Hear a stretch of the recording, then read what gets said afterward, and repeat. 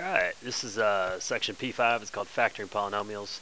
We're going to factor out the greatest common factor, learn how to factor by grouping, factor trinomials with leading coefficient not 1, factor trinomials, and factor binomials. So, first of all, we need to come up with a plan. And here's our plan. Anytime we're going to try to factor, we're going to follow these little guidelines. The first thing we're going to try to do always is to factor out the greatest common factor. There are two reasons that we do this. One reason we do this is because if you factor out the greatest common factor first, it may allow you to work with smaller numbers. And I always like working with smaller numbers, so that's usually a big time help. So we always try to factor out the greatest common factor first. Another reason is because that's the only factoring that you may be able to do. So we may just be finished after we factor out the greatest common factor. One thing that I'm going to recommend that you do right now, anytime you have a polynomial whose leading coefficient is negative, I kind of like to factor out the leading coefficient of -1 first before I try to factor the polynomial. So kind of keep that in mind as we're going through factoring. Number two, what we're going to do is we're going to identify the number of terms. And we're going to learn how to factor 2-term, 3-term, and 4-term polynomials. So with that being said, we'll start with how to factor out the greatest common factor. So as you can see, our first example, 18x to the third plus 27x squared. So it's a cubic binomial, and what we're going to try to do is factor out the greatest common factor. Well, there's two things that we always need to look at. One is the greatest common factor of the coefficients, and then the second thing is also the greatest common factor of the variables. So in this one, we have 18x cubed plus 27x squared. So in terms of our variables, 18 and 27, both of those are divisible by 9. So we're going to factor out a 9. In terms of our variables, we have 3 x's here and 2 x's here, so we can at least take 2 x's out of each. To get the remaining polynomial, what we're going to do is take this and divide it into 18.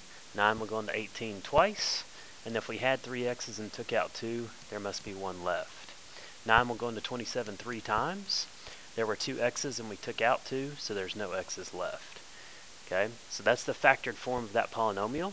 Notice, and one thing you'll hear later, is that you're finished factoring a polynomial if the factor is linear. Okay, you can't factor anymore. You can't factor monomials, and you can't factor a linear binomial aside from factoring out the greatest common factor. So we know if we factor out the greatest common factor, we end up with a linear term, then you can't factor it anymore. Good. Moving right along. Oh, another thing you can always do, it always checks. So if you're ever factoring and you don't know if you got the right answer, just multiply these two things together to get this, multiply those two things together to get this. Look at the next one. The next one's a little bit more difficult. As you can see, we have x squared, parentheses x minus 3, and then plus 5 times x minus 3. And what we're trying to do is we're trying to factor out the greatest common factor. Well, if you say it, x squared times x minus 3, 5 times x minus 3, hopefully you'll see it, that the greatest common factor is this x minus 3. So that's actually what we're going to factor out. So we're going to factor out the nice little x minus 3. And when we do this, what you're going to do is you're going to take this term, and when you divide this by x minus 3, you're left with x squared. When you take this term and divide it by x minus 3, you're left with a positive 5. That's definitely one way to think about it. Another way is to go and think about just variables. So 2x plus 3x. When you add 2x and 3x together, you get 5x. But the reason that you get 5x is because you have a common factor of x, and you're actually adding the coefficients together. So if you look at that in this concept, the common term right here is x minus 3. And then all we're going to do is add our coefficients together. Well, in the last example, we could actually add the two numbers together to get 5.